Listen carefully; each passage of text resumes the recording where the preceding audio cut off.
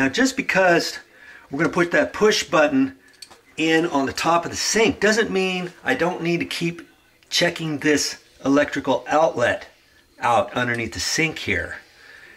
And I wanted to make sure, see, this is a surface mounted electrical metal box right here, and I wanted to make sure it didn't go over an existing box in the wall with the back of this metal box cut out and screwed over, because I wasn't quite sure.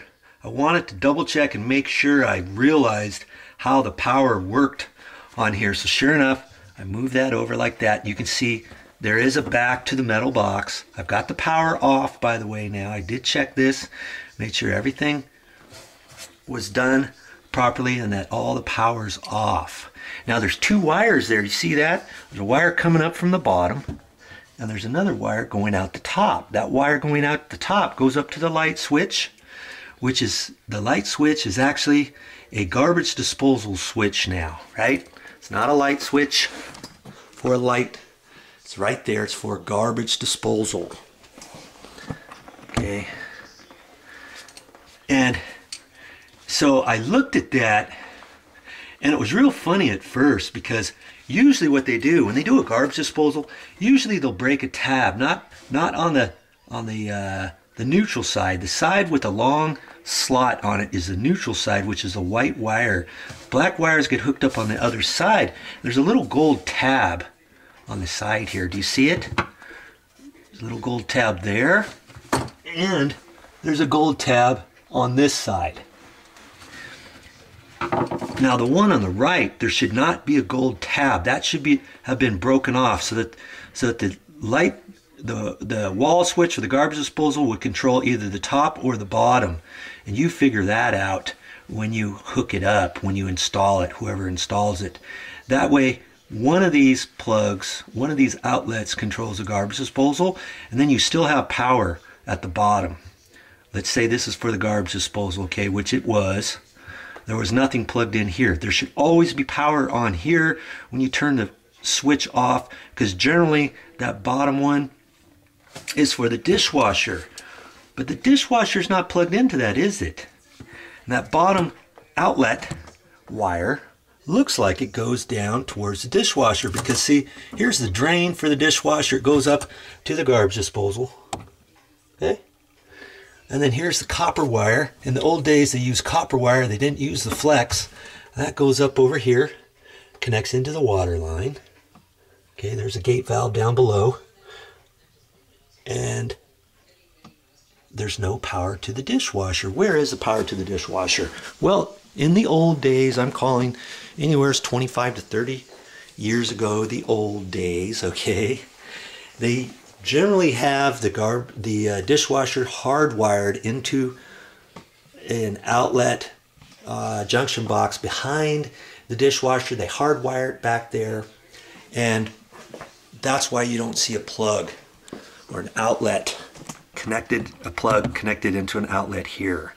Okay, well, my guess is, without even pulling out the dishwasher, my guess is where that junction box is, they then ran this other cable on up to this outlet, and that's the power that comes in.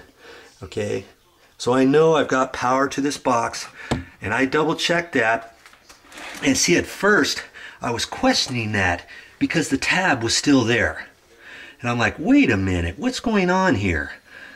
I turned the power back on. I turned the light switch for the garbage disposal on, and son of a gun, both of these were on. I turned the switch off, and both of these were off. So I know whoever hooked this up, initially they were only using this entire duplex outlet just to power up one of these. Or actually, if the garbage disposal, pigtail, and here's the pigtail, I'm calling the end that goes up to the garbage disposal, I plug that in either to the bottom or the top. It works on either one, and it's not supposed to do that. So I knew, I just wanted to confirm how they were doing that, because I know, even though this duplex outlet was wired improperly years ago. I know I've got power coming in, and I know I got the power going out, goes up to that switch. We're going to do away with that switch, you know, so when the installers come, we can just cut that wire off, and it will be dead in the wall, right? So then when this switch comes out, they don't even have to do anything there. They can put their granite right over that, knowing that there's no power in a junction box buried into the wall. And to verify that, I did pull that apart, and I see that there's only one set of wires in there. Now, if there were two sets of wires, then I would know that there was power there, because that's how I usually hook things up, is I'll take power to the switch first, then down up to a light fixture or down to a garbage disposal. But in the old days, they didn't do that. They ran the power down to an outlet, such as this, or that's a ceiling fixture, let's say, and then they ran it to the switch location. They're using the white wire as a hot wire, black and black. They use the white as a black. There's a red wire in there too, and incidentally, that's what they had, and they use that as a ground wire.